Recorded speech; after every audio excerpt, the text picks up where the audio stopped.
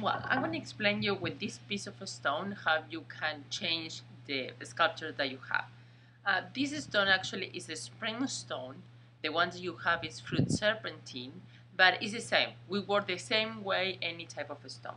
So this is the stone. When you see it, that is raw, that is another color, and on the other side you can see this black, that is when the sculpture is actually polished. So we can work either way. If you have a sculpture that is totally polished, like this side of the piece, you can get back to the raw color with sandpaper. So actually what you do is that you find a piece of sandpaper and just do this over the stone.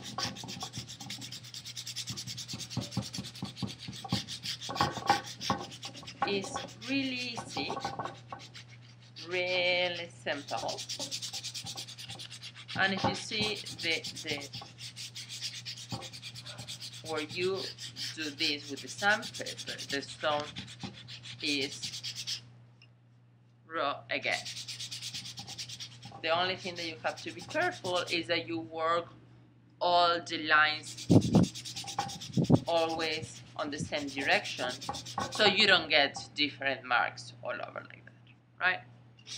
Then, on your case, I think that what you want to do is the other way around. You have some part that is unpolished and you want to polish.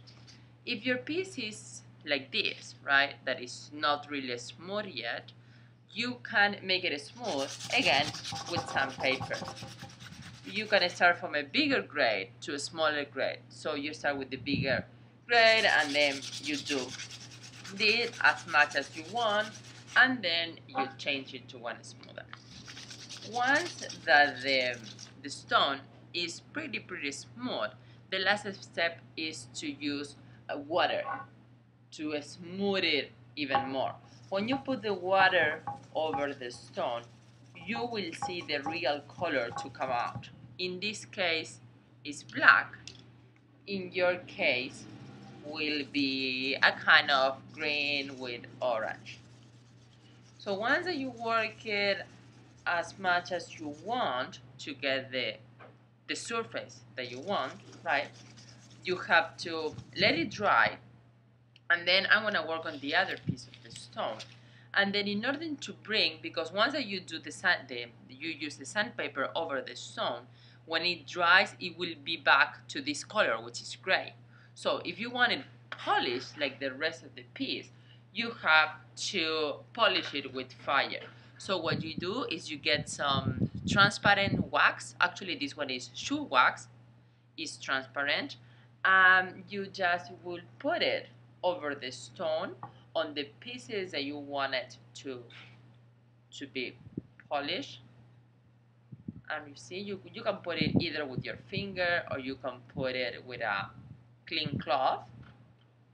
And then you will need a blowtorch, like this one that I have here. So you just open this, right?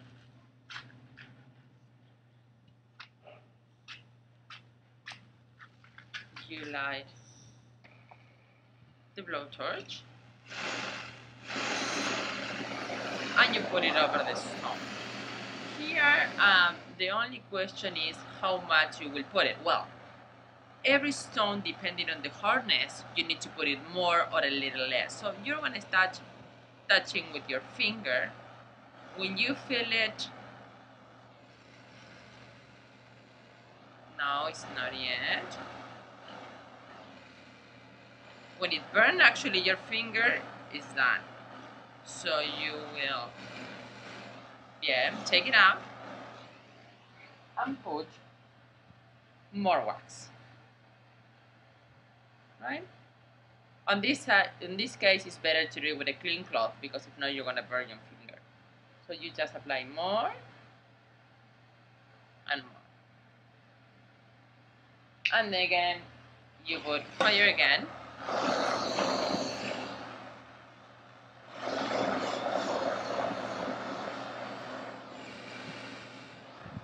And then it's done. Now, one important thing, if your piece of stone, you make it really, really smoother like this side here, it will get dark as this one. If you didn't use the sandpaper like I didn't do here, the color will never get as dark as here. So you have to work like really good the sandpaper in order to get it really, really, really smooth, and then do the process with the blowtorch. I hope this helped. You can let me know any question.